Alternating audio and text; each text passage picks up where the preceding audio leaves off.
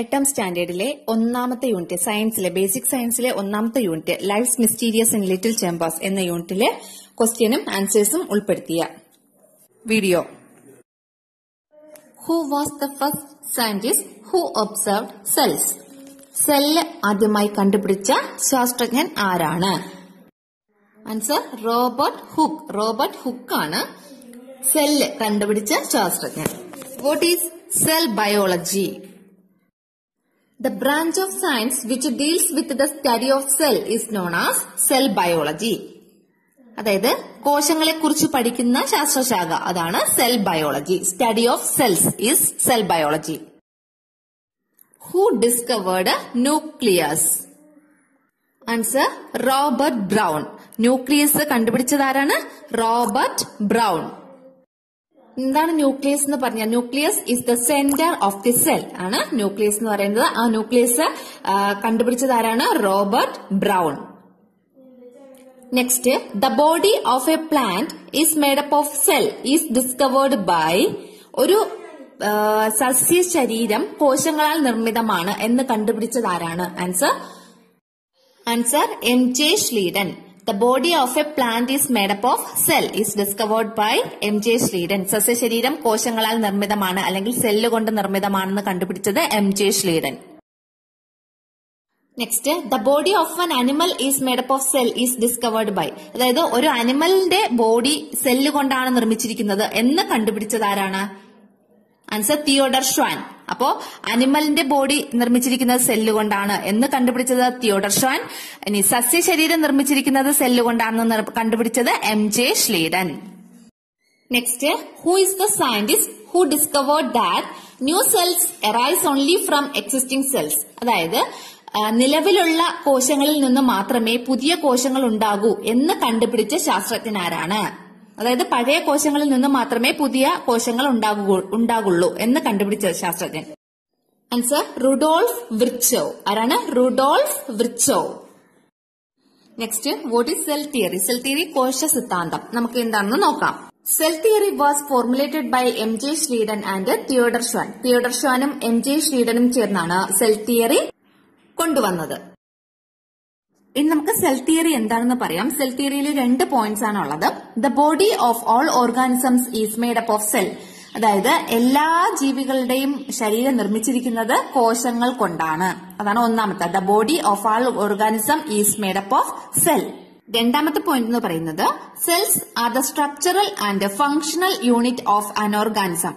Cell എന്ന് പറയുന്നത് ഒരു ജീവിയുടെ സ്ട്രക്ചറലും ഫങ്ഷണലും ആയിട്ടുള്ള ഒരു അടിസ്ഥാന ഘടകമാണ്. അതായത് സ്ട്രക്ചറൽ എന്ന് പറഞ്ഞാൽ ഘടനാപരവും ഫങ്ഷണൽ എന്ന് പറഞ്ഞാൽ ജീവധർമ്മപരവുമായ ഒരു അടിസ്ഥാന ഘടകമാണ് കോശങ്ങൾ. Cells are the structural and functional unit of an organism. അപ്പൊ ഇതാണ് സെൽ തിയറി എന്ന് പറയുന്നത്. Cell theory formulated by M.J. Schleiden and Theodore Schwann. ഇനി എന്താണ് സെൽ തിയറി എന്ന് പറയുന്നത്? The body of all organisms is made up of cell. പിന്നെ രണ്ടാമത്തെ പോയിന്റ് എന്ന് പറയുന്നത് cells are the structural and functional unit of an organism. അടുത്ത question, what is the function of cells? കോശങ്ങളുടെ പ്രധാന ധർമ്മം എന്താണ്? What is the function of cell? ഒന്നാമത്തത് റെസിസ്റ്റ് ഫോറിൻ പാർട്ടിക്കിൾസ്. അന്യ വസ്തുക്കളെ റെസിസ്റ്റ് ചെയ്യുന്നു, തടയുന്നു. ഒന്നാമത്തെ ഫംഗ്ഷൻ എന്ന് പറയുന്നത്. 2, റിലീസ് എനർജി ഫ്രം ന്യൂട്രിയൻസ്. ആഹാരങ്ങളെ അല്ലെങ്കിൽ പോഷകങ്ങളിൽ നിന്നുള്ള എനർജി റിലീസ് ചെയ്യുന്നു. ന്യൂട്രിയൻസിൽ നിന്നുള്ള എനർജി റിലീസ് ചെയ്യുന്നു. രണ്ടാമത്തെ ഫംഗ്ഷൻ. അടുത്ത മൂന്നാമത്തെ ഫംഗ്ഷൻ സിന്തസൈസ് ബയോമോളിക്യൂൾസ്. ബയോമോളിക്യൂൾസിന്റെ സിന്തസൈസ് അല്ലെങ്കിൽ നിർമ്മാണം. ഇത് മൂന്നുമാണ് സെല്ലിന്റെ ഫംഗ്ഷൻ എന്ന് പറയുന്നത്. ഏതൊക്കെയാണ്? Resist foreign particles, release energy from nutrients, synthesise biomolecules. ഇതൊക്കെയാണ് resist foreign particles, release energy from nutrients, synthesise biomolecules. ഈ 3 ഫംഗ്ഷനാണ് സെല്ലിന്റെ ഫംഗ്ഷൻസ് എന്ന് പറയുന്നത്. Next, the structure of A plant cell. ഒരു പ്ലാന്റ് സെല്ലിന്റെ സ്ട്രക്ചർ ആണ് ഇന്ന് നമ്മൾ നോക്കാൻ പോകുന്നത്. ഇതാണ് ഒരു പ്ലാന്റ് സെല്ലിന്റെ സ്ട്രക്ചർ എന്ന് പറയുന്നത്. അതിന്റെ ഏറ്റവും പുറമേ ഉള്ളത് സെൽ വോൾ ആണ്. അതിന്റെ ഉള്ളിൽ ഒരു സെൽ മെംബ്രെയിൻ ഉണ്ട്. പിന്നെ എന്തൊക്കെയുണ്ട്? ന്യൂക്ലിയസ് ഉണ്ട്. ആ സെൽ മെംബ്രെയിന്റെ ഉള്ളിൽ വരുന്ന സാധനങ്ങളാണ്. ഏതൊക്കെയാണ്? Nucleus, ribosome, endoplasmic reticulum, cytoplasm, chloroplast, Golgi complex, vacuole, mitochondria. അപ്പൊ ഇത്രയാണ് ഒരു പ്ലാന്റ് സെല്ലിന്റെ അകത്തുള്ള പാർട്സ് എന്ന് പറയുന്നത്. ഏതൊക്കെയാണ്? Nucleus, cell membrane, ribosome, endoplasmic reticulum, cytoplasm, chloroplast, Golgi complex, vacuole, mitochondria, പിന്നെ സെൽ വാൾ. ഇത്രയും. ഇനി നമുക്ക് ഇതിന്റെ അകത്തുള്ള ഓരോ സംഭവങ്ങളും എന്താണ് എന്നുള്ളത് നോക്കാം. ഒന്നാമത്തേത് mitochondrion. Mitochondrion is the power house of the cell. ഒരു സെല്ലിലെ പവർ ഹൌസ് എന്നാണ് അറിയപ്പെടുന്നത്. ഊർജ അറ, അല്ലെ? അപ്പോ എന്തുകൊണ്ടാണ് ഇതിങ്ങനെ അറിയപ്പെടാൻ കാരണം എന്നുള്ളത്, it helps the production and storage of energy. എനർജിയുടെ പ്രൊഡക്ഷനും നിർമ്മാണവും സ്റ്റോറേജും, സ്റ്റോർ ചെയ്ത് വയ്ക്കുന്നതും എവിടെയാണ്? മൈറ്റോകോൺട്രിയയിലാണ്. അതുകൊണ്ടാണ് ഇത് power house of the cell എന്നറിയപ്പെടുന്നത്. അപ്പോൾ മൈറ്റോകോൺട്രിയോൺ ആണ് power house of the cell എന്നറിയപ്പെടുന്നത്. It helps the production and storage of energy. Next, endoplasmic reticulum.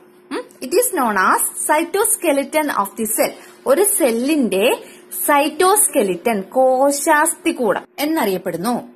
It provide shape and firmness to the cell. ഒരു സെല്ലിന് ഒരു ഷേപ്പ് അല്ലെങ്കിൽ ഒരു ആകൃതിയും പിന്നെ ഫേംനെസ് എന്ന് പറഞ്ഞാൽ ദൃഢതയും ഒക്കെ നൽകുന്നത് ഈ എൻഡോപ്ലാസ്മിക് റെറ്റിക്കുലം ആണ്. അതുകൊണ്ടാണ് അതിനെ സൈറ്റോസ്കെലിറ്റൻ എന്നറിയപ്പെടുന്നത്. അപ്പോ endoplasmic reticulum provides shape and firmness to the cell. So it is known as cytoskeleton.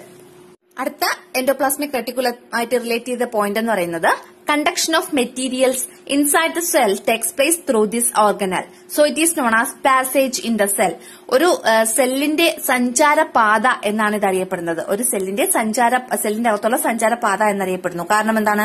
Conduction of material inside the cell. സെല്ലിന്റെ അകത്തുള്ള മെറ്റീരിയൽസിന്റെ കണ്ടക്ഷൻ, പദാർത്ഥ സംവഹനം എന്ന് പറയും. അത് നടക്കുന്നത് ഈ എൻഡോപ്ലാസ്മിക് റെറ്റിക്കുലം വഴിയാണ്. അതുകൊണ്ടാണ് ഇത് പാസേജ് ഇൻ ദ സെൽ എന്നറിയപ്പെടുന്നത്. അപ്പോൾ രണ്ട് കാര്യങ്ങളാണ് എൻഡോപ്ലാസ്മിക് റെറ്റിക്കുലത്തിനെ കുറിച്ച് പറഞ്ഞത്.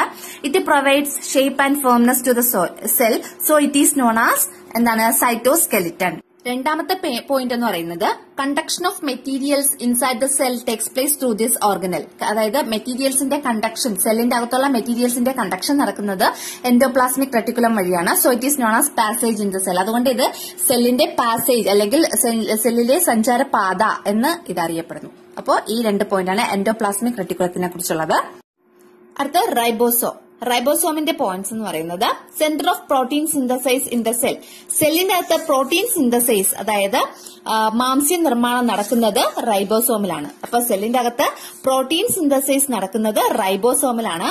അപ്പോ അതുകൊണ്ടാണ് ribosome എന്തെന്നറിയപ്പെടുന്നത്? Centre of protein synthesise in the cell. സെല്ലിന്റെ അകത്തെ പ്രോട്ടീൻ സിന്തസൈസിന്റെ സെന്റർ എന്നറിയപ്പെടുന്നത് റൈബോസോമാണ്. അടുത്ത point, scene attached to the endoplasmic reticulum or free in the cytoplasm. സൈറ്റോപ്ലാസത്തില് free ആയിട്ട് കാണപ്പെടുന്നു, അല്ലെങ്കിൽ എൻഡോപ്ലാസ്മിക് റെറ്റിക്കുലം ആയിട്ട് അറ്റാച്ച് ചെയ്ത് കാണപ്പെടുന്നു. അപ്പൊ രണ്ട് രീതിയിലാണ് റൈബോസോം കാണപ്പെടുന്നത് ഒരു സെല്ലിന്റെ അകത്ത്. ഒന്നുകിൽ സൈറ്റോപ്ലാസത്തിൽ ഫ്രീ ആയിട്ട് കാണപ്പെടുന്നു, അല്ലെങ്കിൽ എൻഡോപ്ലാസ്മിക് റെറ്റിക്കുലത്തോട് അറ്റാച്ച് ചെയ്ത് കാണപ്പെടുന്നു. അപ്പോൾ ഇത്രയേ ഉള്ളൂ റൈബോസോമിന്റെ case. Next, vacuole. Covered by A characteristic membrane called tonoplast. വാക്യൂളിനെ cover ചെയ്ത് ഒരു മെംബ്രെയിൻ ഉണ്ട്, ഒരു സ്തരമുണ്ട്. അതിന് നമ്മൾ എന്താ പറയുന്നത്? ടോണോപ്ലാസ്റ്റ് എന്ന് പറയും. എന്താണ്? ടോണോപ്ലാസ്റ്റ്. അപ്പോ വാക്യൂളിനെ കവർ ചെയ്ത് പുറമേ കാണപ്പെടുന്ന ആ ഒരു സ്തരം അല്ലെങ്കിൽ മെംബ്രെയിനെയാണ് നമ്മൾ എന്ത് പറയുന്നത്? ടോണോപ്ലാസ്റ്റ്. നെക്സ്റ്റ് പോയിന്റ് എന്ന് പറയുന്നത് it stores water, salt, excretory materials etcetera. അതായത് ഇത് വെള്ളം, പിന്നെ ലവണങ്ങൾ, പിന്നെ എക്സ്ക്രീറ്ററി മെറ്റീരിയൽസ് അല്ലെങ്കിൽ വിസർജ്യ വസ്തുക്കൾ, ഇതെല്ലാം സ്റ്റോർ ചെയ്യുന്നു. അപ്പോൾ വാക്യൂളിനെ കുറിച്ചുള്ള രണ്ട് പോയിന്റ് എന്ന് പറയുന്നത് vacuole is covered by A characteristic membrane called tonoplast. രണ്ടാമത്തെ point it stores water, salt, excretory materials etcetera.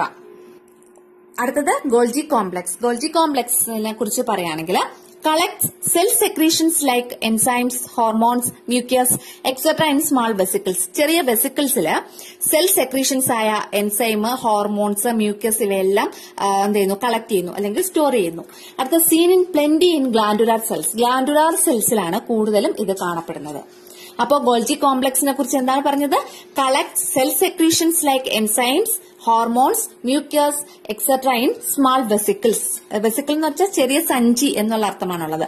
അപ്പോൾ ചെറിയ സ്മാൾ വെസിക്കിൾസില് എൻസൈം, ഹോർമോൺ, മ്യൂക്കസ് ഇവയെല്ലാം കളക്ട് ചെയ്യുന്നു. രണ്ടാമത്തെ point, scene in plenty in glandular cells. Glandular സെൽസിലാണ് കൂടുതലും ഇവ കാണപ്പെടുന്നത്. Next, nucleus. ന്യൂക്ലിയസ് എന്ന് പറയുന്നത് regulatory centre of the cell, അതായത് ഒരു സെല്ലിന്റെ നിയന്ത്രണം. അടുത്തത് നമുക്ക് ന്യൂക്ലിയസിന്റെ ഡിഫറെന്റ് പാർട്സ് ഏതൊക്കെയാണെന്ന് നോക്കാം. ന്യൂക്ലിയർ മെംബ്രെയിൻ, ന്യൂക്ലിയർ പോർ, ന്യൂക്ലിയോലസ്, ന്യൂക്ലിയോപ്ലാസം, ക്രോമാറ്റിൻ റെറ്റിക്കുലം. ഇത്രയാണ് ന്യൂക്ലിയസിന്റെ വിവിധ പാർട്സ്. ഇത് ന്യൂക്ലിയസിന്റെ ഒരു സെക്ഷൻ ആണ്.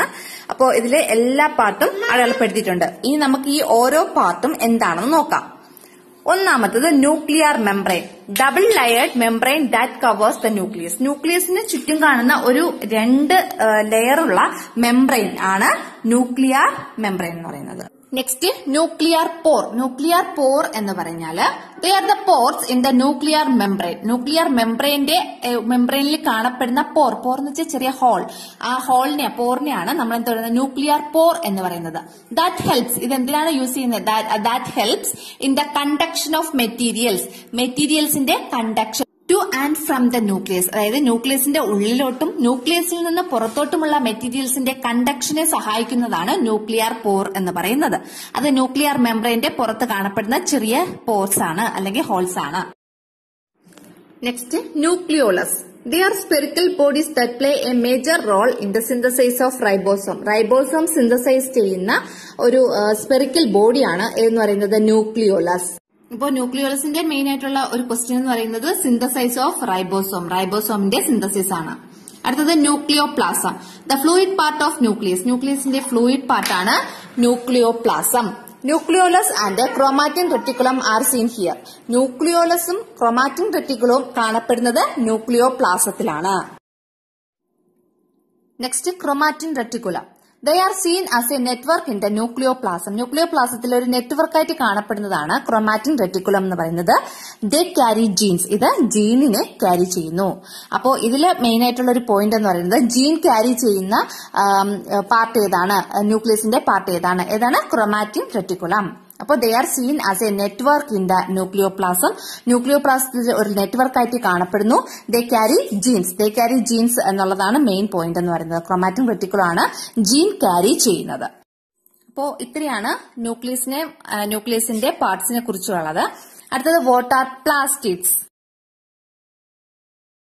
Plastids are cell organelles that are exclusively found in plant cells. അതായത് പ്ലാന്റ് സെൽസിൽ മാത്രം കാണപ്പെടുന്ന, ആ കോശത്തിൽ കാണപ്പെടുന്ന ഒരു അംഗം ആണ് എന്ന് പറയുന്നത്, ഓർഗനൽ ആണ് പ്ലാസ്റ്റിഡ്സ് എന്ന് പറയുന്നത്. Plastids R cell organelles that are exclusively found in plant cell. Plant സെല്ലിൽ മാത്രമേ പ്ലാസ്റ്റിഡ്സ് കാണപ്പെടുന്നുള്ളൂ.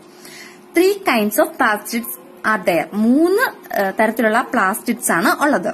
ഒന്നാമത്തേത് ക്രോമോപ്ലാസ്റ്റ്, രണ്ടാമത്തേത് ലൂക്കോപ്ലാസ്റ്റ്, മൂന്നാമത്തേത് ക്ലോറോപ്ലാസ്റ്റ്. ഇനി ഇവ ഓരോന്നും എന്താണെന്ന് നമുക്ക് നോക്കാം. ഒന്നാമത്തേത് chromoplast. Give colour to the flowers and fruits. ഫ്ലവേഴ്സിനും ഫ്രൂട്ട്സിനും ഒക്കെ കളർ കൊടുക്കുന്നത് ക്രോമോപ്ലാസ്റ്റ് ആണ്. ഇനി സാന്തോഫിൽ എന്ന് പറഞ്ഞ ക്രോമോപ്ലാസ്റ്റ് കൊടുക്കുന്നത് യെല്ലോ കളറാണ്. ദെൻ കരോട്ടിൻ എന്ന് പറയുന്ന ക്രോമോപ്ലാസ്റ്റ് കൊടുക്കുന്നത് ഓറഞ്ച് കളറാണ്. ഇനി ആന്തോസയാനിൻ എന്ന ക്രോമോപ്ലാസ്റ്റ് കൊടുക്കുന്നത് റെഡ് അല്ലെങ്കിൽ പർപ്പിൾ കളറാണ്. ഇതൊക്കെയാണ് certain pigments in the chromoplast. ക്രോമോപ്ലാസ്റ്റിലുള്ള ചില പിഗ്മെന്റ്സ് ഏതൊക്കെയാണ്? Xanthophyll, carotene, anthocyanin. Xanthophyll yellow colour, carotene orange, anthocyanin red or purple. Next, chloroplast. ക്ലോറോപ്ലാസ്റ്റിനെ കുറിച്ച് പറയുകയാണെങ്കിൽ ഫോട്ടോസിന്തസിസ് ഈസ് പെർഫോംഡ് ബൈ ക്ലോറോപ്ലാസ്റ്റിന്റെ സഹായത്തോടു കൂടിയാണ് ഫോട്ടോസിന്തസിസ്, അതായത് പ്രകാശ സംശ്ലേഷണം നടക്കുന്നത്. അടുത്തത് leucoplast. Leucoplast are seen in the cells wear food materials are stored. Food material store ചെയ്യുന്ന കോശങ്ങളിലാണ് leucoplast കാണപ്പെടുന്നത്. Leucoplast are seen in the സെൽസിൽ. ഏത് സെൽസിലാണ്? Wear food materials are stored. Food material store ചെയ്യുന്ന സെൽസിലാണ് ലൂക്കോപ്ലാസ്റ്റ് കാണപ്പെടുന്നത്. അപ്പോൾ ഇത്രയാണ് പ്ലാസ്റ്റിഡ്സ്. അടുത്തൊരു question, what is the secret behind the change in colour and taste of fruit when it is ripened? അതായത് fruits ripen ചെയ്യുമ്പോൾ, പഴുക്കുമ്പോൾ അതിന്റെ കളറിലും ടേസ്റ്റിലും വ്യത്യാസം ഉണ്ടാവാനുള്ള കാരണം എന്താണ്? അതിന്റെ ആൻസർ എന്ന് പറയുന്നത്, when the fruits ripen chloroplast change in to chromoplast. Fruit ripen ആവുമ്പോൾ അല്ലെങ്കിൽ പഴുക്കുമ്പോൾ ക്ലോറോപ്ലാസ്റ്റ് ക്രോമോപ്ലാസ്റ്റ് ആയിട്ട് മാറുന്നു. Starch is converted to sugar. ആ ഫ്രൂട്ടിന്റെ അകത്തുള്ള സ്റ്റാർച്ച് ഷുഗറുമായി മാറുന്നു. അപ്പോ ഇതാണ് this is the secret behind the change in the colour and taste of fruit when it is ripened.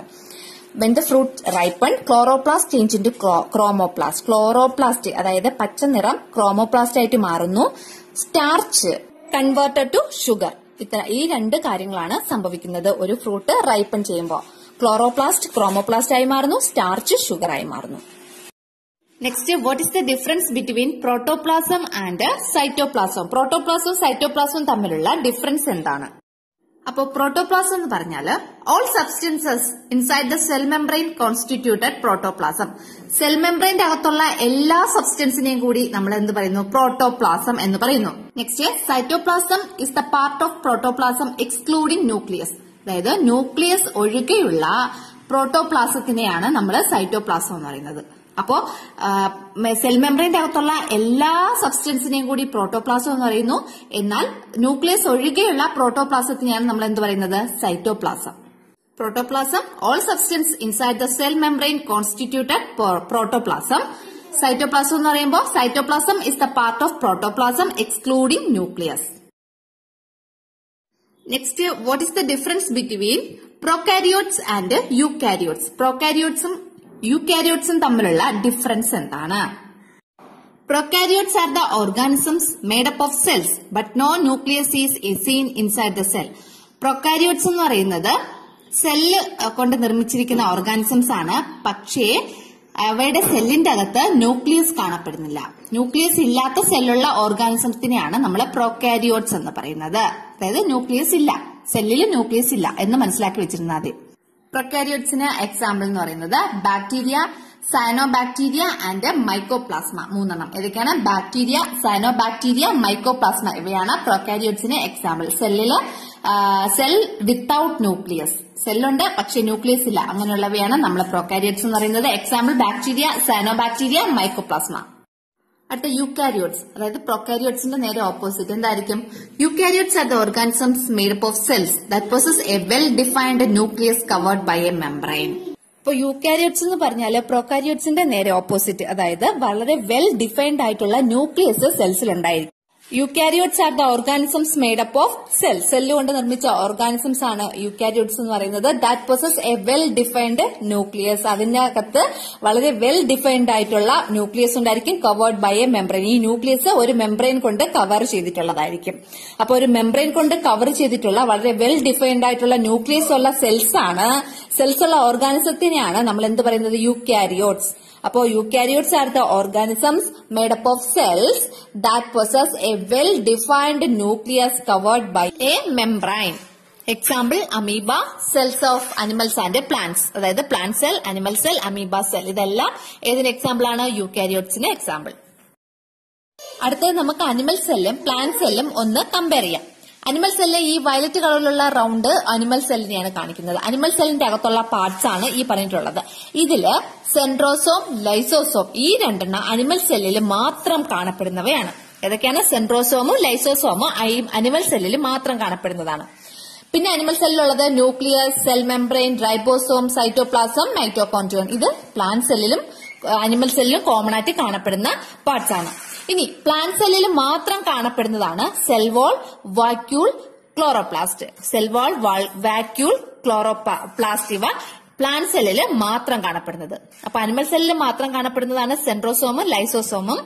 Plant സെല്ലിൽ മാത്രം കാണപ്പെടുന്നവയാണ് സെൽ വാൾ, വാക്യൂൾ, ക്ലോറോപ്ലാസ്റ്റ്. മറ്റത് രണ്ടിലും കോമൺ ആണ്. ഇതൊരു അനിമൽ സെല്ലിന്റെ സ്ട്രക്ചർ ആണ്. ഇതിന്റെ അകത്തുള്ള മെയിൻ പാർട്ട് എന്ന് പറയുന്നത് സെൽ മെംബ്രെയിൻ ഉണ്ട്, ന്യൂക്ലിയസ് ഉണ്ട്, endoplasmic reticulum, Golgi complex, lysosome, centrosome, ribosome, cytoplasm, mitochondrion. ഇത്രയാണ് അനിമൽ സെല്ലിലുള്ള പാർട്ട് എന്ന് പറയുന്നത്. ഇതില് ലൈസോസോം, സെൻട്രോസോം ഇത് അനിമൽ സെല്ലില് മാത്രം കാണപ്പെടുന്ന രണ്ട് പാർട്ടുകളാണ്.